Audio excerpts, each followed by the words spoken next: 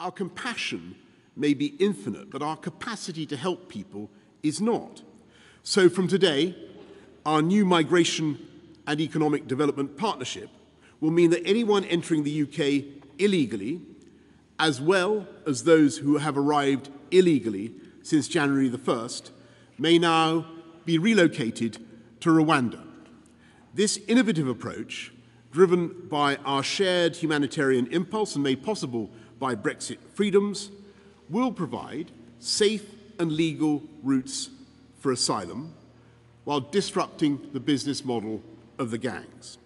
Because it means that economic migrants taking advantage of the asylum system will not get to stay in the UK, while those in genuine need will be properly protected, including with access to legal services on arrival in Rwanda, and given the opportunity to build a new life in that dynamic country, supported by the funding we are providing. The deal we've done is uncapped, and Rwanda will have the capacity to resettle tens of thousands of people in the years ahead. We're confident that our new migration partnership is fully compliant with our international legal obligations. But nevertheless, we expect this will be challenged in the courts.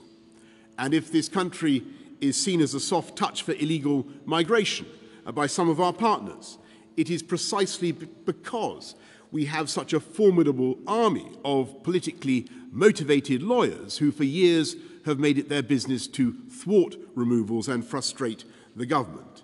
So I know that this system will not take effect overnight, but I promise that we will do whatever it takes to deliver this new approach.